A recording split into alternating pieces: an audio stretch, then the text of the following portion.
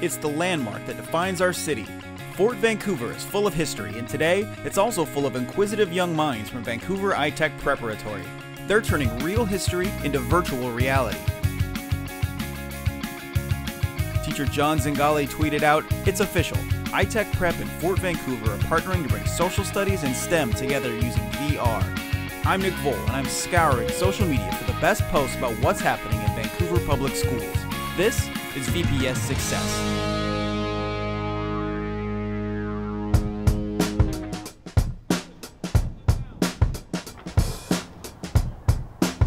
Middle schoolers from iTech are on a working field trip. They're not just observing history, they're documenting it by taking 360-degree photos of every square inch of the fort. This is the final product, a virtual reality tour. It's the brainchild of Mr. Zingale. This project started a little bit over a year ago when I came across these 360 cameras, and I just figured out, God, they're so cool. And as a social studies educator, I was like, okay, how can we use these?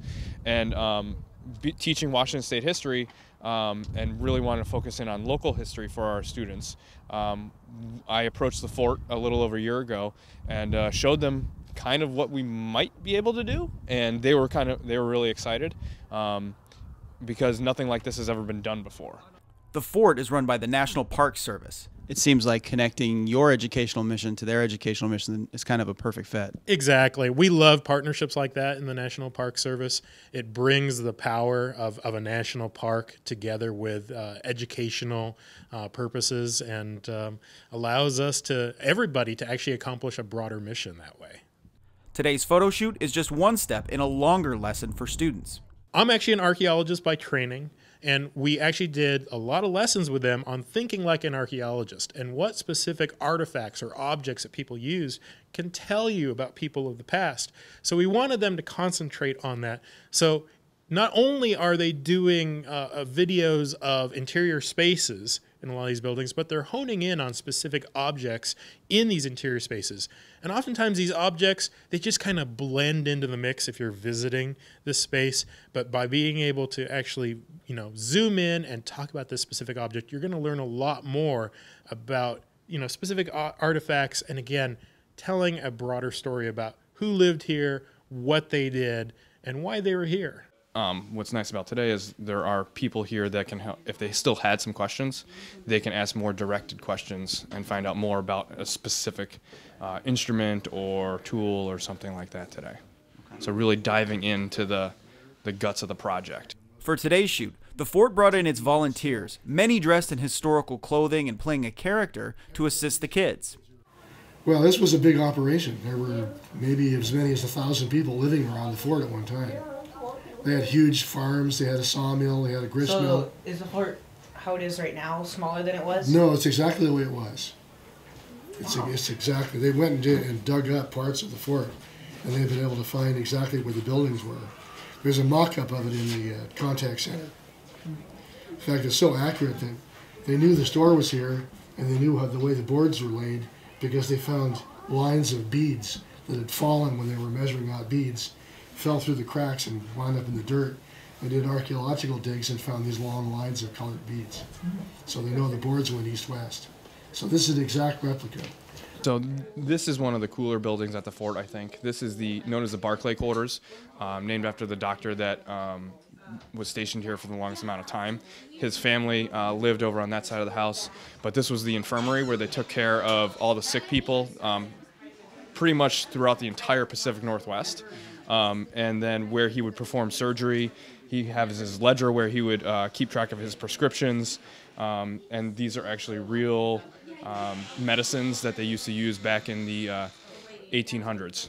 Areas like this here at the fort, the infirmary, are often unavailable to visitors because of staffing concerns. But with these virtual reality stills they're grabbing, it'll be available all the time online for visitors.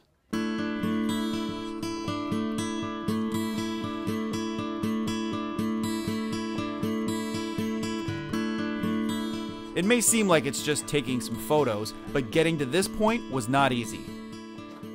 So imagine this, they're taking photos of every inch of this house, from the opulent dining quarters here where the officers ate, down to the servants' area and pantry down below.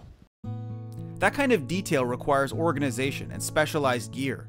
To get their 360-degree photos, the students use special cameras. So the fisheye lenses have 180 degrees on each side. Put together, that's 360-degree sphere. Yep. So initially the only thing that you can see is the tripod on the bottom, but you can't see any of the other camera. So it's pretty cool. So then remotely with the iPad, you're telling it to take a picture. Yeah, so each camera has its own Wi-Fi, and once the iPad's connected to the Wi-Fi, you can go on to their app and take the picture outside of the room while it's connected. And then it shows you immediately what you just took. Yeah, it's pretty cool. This is what a photo looks like, pressed flat into a single image. But in special apps for phones or browsers, you can navigate around the photos. And for the greatest impact, you can use virtual reality products like Google Cardboard, which turns smartphones into VR goggles. Those work sort of like 3D glasses at the movies. The image is tweaked slightly and sent separately to each eye. Your brain combines the two sides into one, creating a three-dimensional image. It's the same thing your eyes do with real life. With VR apps, you can look up, down, left, or right and see exactly what you'd see if you were really there. I think the wonderfulness of this project is being able to actually discuss technologies of the 19th century by using technologies of the 21st century, and again, bring that to a broader audience using the internet. The main piece of this is obviously we want the students to learn about the fort and our local history and learn how the process of research goes. But to me, the most valuable thing in this is that we're going to be creating something for the world. So while our fourth graders may be able to use this technology in their classroom when they're learning about the fort, anyone in the world will be able to take a virtual reality tour of the fort and learn about Vancouver and how it was the epicenter for trade and living on the West Coast for a long time. As the country was expanding, this was the most populous city. It had the most diverse population, which rivaled that of Paris and New York. But not a lot of people know that. And so we need to be able to communicate that. And we want people to go to parks too. How does it make you feel to know that this project you're working on is going to be available to people all over the world and for a really long time? Honestly, kind of scared, because your work's going out to the world. You got to give it your best and hope that they like it. When the project is finished this spring, you can see it for yourself. Check out the fort's website, www.nps.gov/FOVA. So that's National Park Service, nps.gov/Fort Vancouver, FOVA.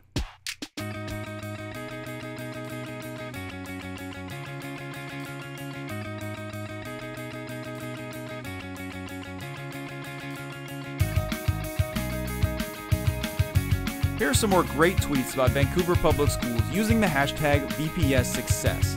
This one comes from teacher Luis Castro, and it's simply titled Bunny Hop.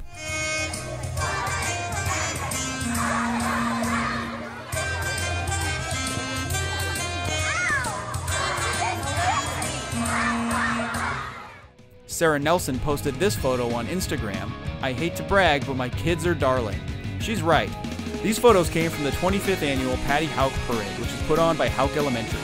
You can see the parade in its entirety on our YouTube channel. That's youtube.com/VanSDTV. Next time you see something amazing happening in Vancouver Public Schools, post it to social media and use the hashtag VPS Success. It's an easy way to share all of the ways our students, parents, and staff are making our schools a great place to learn. Until next time, I'm Nick Voll.